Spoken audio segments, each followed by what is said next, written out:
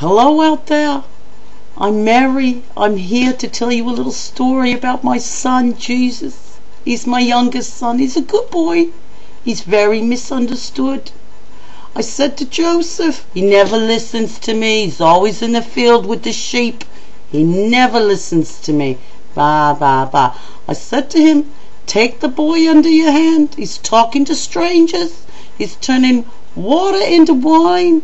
He's healing people. Who does he think he is? God? The rabbis are angry with me. I say, Jesus, you're different than your brothers. You want to talk to strangers. You can't spend your life without work. All he wants to do is go around and talk to all of his friends, his followers, as they call it. I don't understand the children these years. Their modern world, I don't get it. All of a sudden, everyone's coming around. Is Jesus in? What's he doing? Where's he at? I don't know. How am I supposed to know? I'm keeping an eye on Joseph with those sheep. I don't trust him. Anyhow, he's a good boy. He's a peaceful boy. But I wish he was home with his mother more. I wish he was here.